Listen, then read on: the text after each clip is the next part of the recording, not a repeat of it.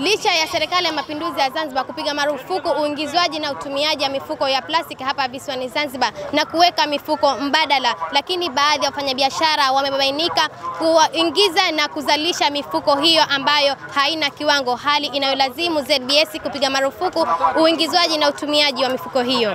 Yoyote atakayekamatwa au atakayegundulika kwamba anaingiza au anazalisha mifuko ambayo yuko chini ya kiwango kinachotakiwa ambayo ni GSM 70, basi watachukuliwa hatua za kisheria ikiwemo kutozwa faini na kushtakiwa.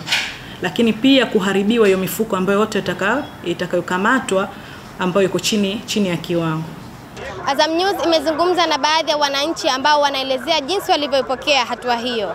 Ni kweli mifuko mepesi sana. Ilikuwa ukishika kitu tuseme ukitia matunda ama ukichukua kitu kimaji fuko ukiroa fuko unachanika. Kwa ile mimi niwapongeze, lakini pia isiwe kwa mifuko tu na vitu vingine ambavyo havina ubora, kuna vitu vingi. Waboreshe wajue kwa sababu hapa kisiwani na kama baadhi ya vyakula vyetu ndio unajua vya majini.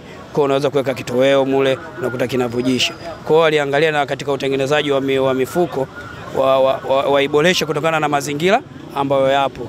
Katika hatua nyingine, Taasisi ya Viwango Zanzibar ZBS imesema itahakikisha inapitia maghala yote pamoja na maeneo yote ambayo yanatumiwa ama yanazalishwa mifuko hii ambayo haina kiwango ili kuhakikisha inaondoka hapa visiwani Zanzibar.